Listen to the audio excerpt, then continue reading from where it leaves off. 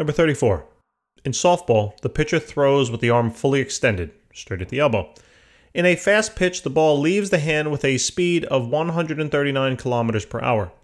Letter A. Find the rotational kinetic energy of the pitcher's arm, given its moment of inertia is 0.72 kilogram meters squared, and the ball leaves the hand at a distance of 0.6 meters from the pivot at the shoulder. All right, so here's our little diagram. I realize it's softball, but I decided to apparently draw this as if it's baseball. It really does not matter at all. It's going to be the same calculations regardless. But this probably should have come down below. What are you going to do? Anyway, so the ball here is going to be, or the arm is represented by this line, and it is 0.6 meters in length. It's going to be rotating about the axis of the shoulder, okay? And that is then going to cause this rotational velocity or the angular velocity. And what they also tell us is that the ball will leave the hand at the top here with a velocity of 139 kilometers per hour. Right? I mean, first thing I realize is that these units I don't really like, right? We'd like to convert them into meters per second. So we can do that. I'm going to write the work at the top here. So this is 139 kilometers per hour. To get rid of kilometers, they go on the bottom, meter on the top, 1,000 meters for every kilometer. Bada bing, bada boom. Take care, kilometers. See you later. And we got hours on the top. We can convert right to seconds because for every hour, there's 3,600 seconds. Okay. And then this would give our answer. So what do we get about? So it's 139 times 1,000 divided by 3,600. And it's about 38.6. Okay. So 38.6. And that's going to be radians. Oh, no, excuse me. Meters per second, not radians yet. Okay, so now that that's out of the way, so we do know this particular value is going to be 38.6 meters per second. That's equivalent. Now, what we need to do is find the rotation. It's very important how they define it. Find the rotational kinetic energy. So I'm thinking about this formula over here on the right-hand side, and it's very important to know what we're finding the rotational kinetic energy of. And it says find the rotational kinetic energy of the pitcher's arm, and that is it. Okay, so to find this, simply let's write out the formula. Kinetic energy of rotation of the pitcher's arm should equal 1/2 multiplied by the moment of inertia for the pitcher's arm, okay, just the pitcher's arm, then multiplied by the angular velocity of the pitcher's arm squared. Okay, so now this being the case, right, we do know I, they told it to us, 0.7, that's 0.72, I mean, that's pretty simple. How do we then get the angular velocity if we just know the tangential velocity? You have to remember the formula over here. Right, I'm going to write it down. Vt is equal to r omega. And we realize that solving for omega here, we can come up then with the formula that omega is equal to Vt over r. Okay, so essentially we're going to take this value and substitute it on in for the omega. So now this becomes kinetic energy of rotation will equal, of the arm that is, 1/2 times the moment of inertia of the arm, multiplied by then the tangential velocity divided by the radius squared. And now we know everything. So this is pretty easy. It's going to be 1/2 multiplied then by 0.72, and then multiplied by the 38.6, I think it's like 111, divided by the radius of 0.6, and that whole thing is squared. So what do we get here? Kinetic energy of rotation for just the arm is going to be 0.5 times 0.72 times then that value. Oop, 1 second, let me just put in parentheses. That value divided by 0.6, and that whole thing is squared. So we get an answer here of 1.49, it looks like, times 10 to the third. Okay, and that will be in terms of joules. So that's the kinetic energy of rotation of just the pitcher's arm. Okay, so that takes care of letter A. Now letter B, let me write some of the work. I'm going to write it maybe down here. I'll start writing it. I'm just going to work across the page. So now part B, it says, what force did the muscles exert to cause the arm to rotate if their effective perpendicular lever arm is 4 centimeters and the ball is 0.156 kilograms? All right.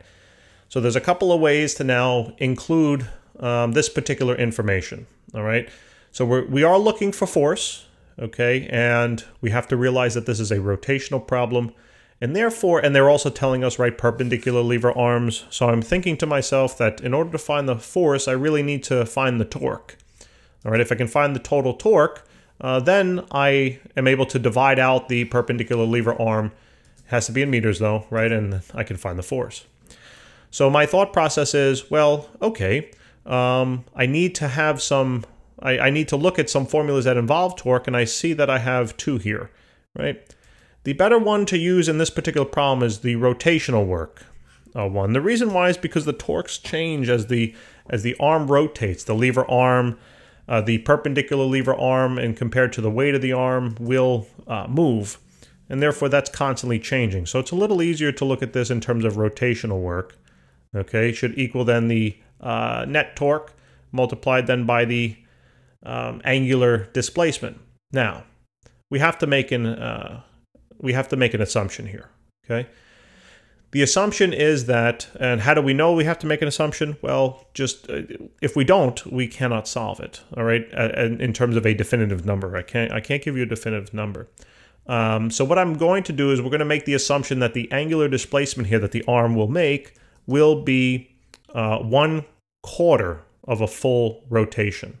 Okay, 1/4. So meaning, if I were to, I know in terms of my diagram, I'm just turning this problem into a baseball problem. Okay, but let's say here's the shoulder. Here I just drew the arm. Okay, and now it's going to go from this position at the start and rotate on up to here, and then that's when the ball will be released. Okay, just kind of like a pitching motion. So it starts here, ends there. All right, so that would be 1/4 of a full circle, right? And if that's 1/4 of a full circle in terms of radians, how many radians is that? Well, it's pi over 2 radians. Okay, there's 2 pi in a full rotation, and therefore 1/4 of it would be pi over 2. So I know this to be pi over 2. All right, so I do need to assume this particular value. If you change this value, obviously your answer will change. So I think the most reasonable assumption, though, is 1/4 of a circle that it's going to make. Now, this being the case, I know I need to solve this for the torque. Okay, so the torque will simply be equal to the rotational work done divided by theta. Now, you have to be very careful. You cannot take this value and just substitute it on in here. Why? Because you found the kinetic energy, the rotational kinetic energy of just the arm. Now the pitcher's holding a ball. So we also will be imparting an energy now to the ball that this calculation does not take into account. Okay, so that's how these two parts are different. So there's a couple of ways to do this, which is kind of interesting. So what you can do, the easiest way I think, is to basically, here's the kinetic energy of rotation of the arm. Okay, and now what we can do is we can then take the kinetic energy that the ball attains at the end of its motion and add that then to the kinetic energy of rotation, okay, that the arm experienced. Basically, in other words, basically what I'm saying is that the total work done, right, of the rotating system will equal the kinetic energy imparted of the arm that's rotating plus the kinetic energy now that the ball obtains at the end of its motion, okay? And just keep this in mind, okay? So now, the kinetic energy that the ball obtains at the end of its motion is simply the translational kinetic energy, right? We know they told us the speed at which the ball will be released. So basically, this will now work out to be, so in terms of my formula over here, I'm just now going to write equal to, so this is going to be kinetic energy of rotation plus the kinetic energy, the translational kinetic energy that the ball obtains, all divided by my theta, okay? I know this value, right? It's just this whole mumbo jumbo, so I know I can plug that all in. And I now need to expand on the kinetic energy that the ball obtains, the translational kinetic energy, right? So that would be 1/2 mv squared. So why don't we look at it this way? So this would be 1/2, I'm going to just do this in terms of formulas. So it's 1/2 multiplied then by the moment of inertia of the arm multiplied then by the angular velocity of the arm squared. That's exactly what we calculated up here, okay? Plus now, and actually, you know what I'm going to do? Because I want to show you something at the end of this, I think. Instead of writing, which is true, the angular velocity squared, I'm going to instead substitute this on in, okay? It's Vt over r. So here this is going to be Vt over r squared, okay? Plus now, the 1/2, this is now the mass of the ball, right, multiplied by the tangential velocity of the ball squared, right? That's the translational energy. And this is now all divided by my theta that I assumed to be a quarter of a circle. Now all we need to do is really just plug this on in, okay? And well, first, right, if we plug this on in, we will then solve for the net torque, okay? And from here then, what I'm going to do is expand. I can expand on the torque. So I know this equation is getting a little long, but I'm just thinking about saving some space. So that, remember, this torque is equal to the force applied multiplied by that perpendicular lever arm. Okay, so this will be the force. This will represent the force of the muscle. And this one will represent the perpendicular lever arm of that force. Okay, now remember, we know this. Okay, we don't know this. This is what we're after. But if I know this, and I know this whole mumbo jumbo, then I can solve for the force, right? So essentially this problem now just works out to be, I mean, I can combine variables here if I wanted, right, the common halves and all that stuff. I'm just going to leave it separate for now. So this would be then, the final formula here would be, this will equal 1/2 I A Vt over R squared plus 1/2 MB Vt squared, all now divided by R perpendicular times the theta. And this whole thing now is equal to the force. Okay, so this is the formula you need. Now, we can just plug everything in. Since I'm running out of space, I'm just going to leave it like this for a second. Now watch. Now I want you to notice something I think kind of interesting. So let's say you were having trouble and thinking to yourself, well, how do I know for this kinetic energy I'm using the translational one, right? How do I know it shouldn't be the rotational one? How do I know that I shouldn't look at the whole system? How do I know I shouldn't look at the whole system here as a rotating system and take the ball into account in terms of its rotational kinetic energy? Well, let me show you. You can, all right? And it's actually going to be equivalent. So let's say now you're going to take this system into account that there's two things that are rotating in this system. You have the arm that's rotating and you have the ball out here that's also rotating, okay? So there's two objects rotating about an axis. That being the case, we know then that if I use this formula, kinetic energy of rotation for the total system will equal 1/2 multiplied by the moment of inertia of the total system, okay, multiplied then by the angular velocity of that system squared. Now what we notice here is that, remember I said that there's two systems, so therefore there's two moments of inertia, okay? So I can say this kinetic energy R is going to be equal to 1/2 times I1, let's call this, instead of 1, let's call this the moment of inertia of the arm, plus then the moment of inertia of the ball, okay, multiplied by our angular velocity squared. Now what I realize in terms of this is I'm going to now just reorganize this slightly, okay? How I'm going to reorganize this is just, I'm basically going to, it's omega times 1/2 times then each of these. So I'm going to expand on this equation to now look like 1/2 times IA, right, the moment of inertia of the arm, multiplied then by omega squared, plus 1/2, I'm doing a distribution, that's all I'm doing, plus 1/2 times IB times omega squared. Okay, so we have now this term, okay? Now what I want to do is I want to substitute now on in our Vt over R, okay, that we said is equivalent to the angular velocity for both of these angular velocities. So let's see what happens there, okay? So kinetic energy of rotation is equal to 1/2 IA Vt over R, that's squared, plus 1/2 IB Vt over R squared, over R, that whole thing squared. Okay, Now what I want to do is I'm going to expand on this moment of inertia for the ball. We know the moment of inertia for the arm. I mean, they told it to us, right? So it's 0.72. We don't really have to expand on that. Although I can, I'm going to leave it alone. All right. I'm going to, though, expand on this moment of inertia for the ball. Now, you got to remember, going back to the picture over here, you have to remember what's the nature of the shape, right, that's cut out if this ball rotates around the axis, okay? And we would treat the ball, to simplify it, as a point mass, okay? So it's just a point mass right here, rotating about the arm. It would basically cut out a hoop, okay, shape. Right, so it's basically a mass that's at a point here that's rotating about a center axis. So we would use now this moment of inertia formula for it, mr squared.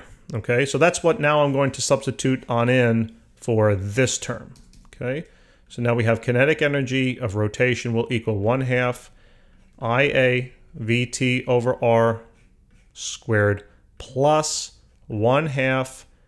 Now doing the substitution, it's the mass of the ball, because that's what's rotating, multiplied then by the radius squared. Now remember, the radius is just the distance from the axis of rotation to where that mass is, right? It's just this distance. Now in terms of that distance, it's the same as the 0.6, right? So it's the same as the radius of the problem. Okay, so this is then R squared. Now times VT, I know I'm running out of space, over R, and this whole thing, whoops, this whole thing squared. Now notice something. What happens if I distribute essentially the square to both the velocity and the radius? What happens to then the radius squared here and the radius that would be squared here? They would cancel. They would cancel. Okay? Since they're going to cancel, I'm left now with this formula. Kinetic energy of rotation is equal to 1/2 IA VT over R squared plus 1/2 MB VT squared. OMG. Shut the front door. Look at this formula and compare it to what we just came up with before over here. Now remember, all I did was I only am taking into account the total kinetic energy of rotation, which is equivalent to the work of rotation, which I had before. I erased the equation on the top here. It used to, this is not the equation. It was WR is equal to KER plus the K of the ball, right? The translational. But notice that these two things are the same. Okay, the numerator value here is the same as the numerator value in here. So it doesn't matter how you frame the problem. Kind of interesting, right? Okay. So the numerator formula is exactly identical. So you can look at this in a bunch of ways. I like to do that for you guys so you see how these formulas work. Okay, that's how you learn. Now, let me just plug in now all the values that I have and we'll calculate. All right. So, okay, so 1/2 times the moment of inertia of the arm is 0.72 times then the velocity, the tangential velocity, which is 38.6111 divided by then our radius of 0.6, that whole thing squared. Plus then 1/2 times the mass of the ball, which is 0.156, times then the tangential velocity of 38.6111 squared. So I get basically a total work done of about 1,607. Okay. From here, what I'm going to do now is I'm going to take that value and divide it now by the perpendicular lever arm. Okay, I'm using this formula down here, guys. Whoops. This is the formula to find the force, okay? And I got to divide that now by the perpendicular lever arm of 0.04, then multiply that now by my theta, which I said is 1/4 of a circle, so multiply that by pi over 2. And what do we get? Voila. We get a value now for the force. So the force that the muscles exerted will be equal to 2.56 times 10 raised to the, what's that, 1, 2, 3, 4, times 10 to the 4th, and that is in terms of newtons. Okay, so this, ladies and gentlemen, is the answer. Hope that made sense for you guys. All right, a little longer, but you know, I'm definitely trying to get points across, see how formulas interconnect, see how you can think about these in different ways. And the more ways you see problems approached, the more likely you are to be able to solve them correctly. Okay? So thank you again. Please remember to subscribe, help us out, hit that like button. All right, we'd like to keep producing content for you guys. And a very motivational way to do that is to definitely see our subscriber count go up and the views and so on and so forth. All right, so appreciate it very much. I appreciate you guys. Have a great day.